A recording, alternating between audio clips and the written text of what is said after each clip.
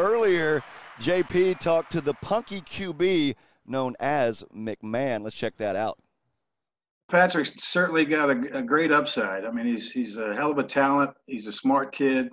I was talking to Andy Reid a few years ago, right when they traded Alex Smith. And I asked him, I said, "You going to be okay?" And he says, "Yeah, we're going to be just fine." He goes, "This kid's pretty special."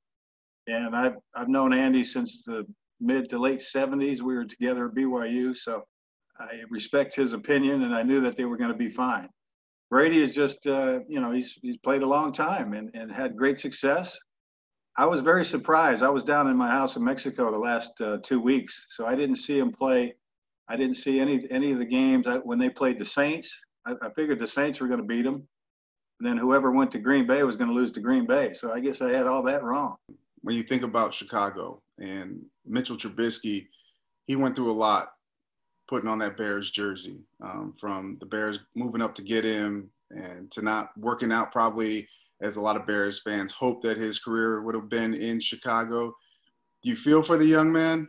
Well, he's still kind of young. He only played, 11 games in college, so he hasn't played a hell of a lot of football. And but he'll, he's going to get better. I think like I said, I think their offense is pretty good. And the little bit that I saw of him early on was that it looked to me like he predetermined where he was going to go with the football, and that's not a good thing.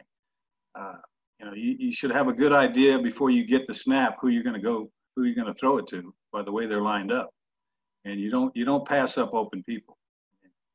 First guy open is going to get the ball. Yeah, that was always my opinion, because you can't sit back there and hold on to football. You take sacks and turnovers and stuff like that.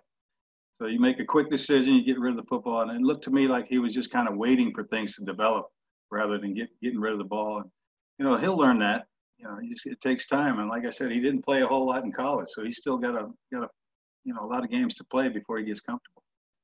For me, the other day with the anniversary of the '85 Bears in the Super Bowl, a lot of people, I posted pictures and tagged you on Twitter, but then also on Facebook. And just to see when I post those pictures of that team, I'm talking about thousands and thousands, close to 10,000 people responding to that post, just talking about what that team meant for them. And then also as well that like that '85 team was a reason why they started to love football. And these aren't just people from Chicago, it's from people all over the world.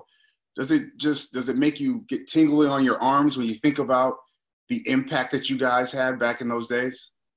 Well, like yourself, I still talk to a lot of people that said, we weren't even football fans until you guys started winning. I think everybody just kind of enjoyed our attitudes and the way we went about our daily routines, and then going through practices and stuff like that. But then game time was always fun, and we, not only were we good, we had a lot of fun. And they saw us without our helmets. A lot of guys had, commercials and radio and TV shows. So they saw us off the field more than they did, I think, previous years. And I think that's what really got people involved with us. Jim, what's your most memorable Super Bowl moment? Do you remember? Getting out of Dodge without getting shot. I mean, that's what I was worried about. I was getting death threats for 3 days. And that idiot reporter went on TV and said I had called all the women of New Orleans sluts and the men stupid, and where they got that, I have no idea. So I was getting death threats for 3 days. Nobody wanted to stand by me at practice. They thought I was going to get shot. I don't really remember a hell of a lot of the game. I just wanted to get off the field and get out of town because it was getting kind of crazy. But as soon as that gun went off in the fourth quarter, I ran to that locker room. I didn't stick around for the festivities outside. In fact, when the gun went off, I looked at myself. I was thinking I got shot, but I got out of there quick. That is crazy, a story I had never heard before. Jarrett, do you have these guys on your speed dial? Do you have them all on your cell phone? Yes, I do. I mean, anytime that I need my uncles, I just call them up and they're always there for me. I love those guys.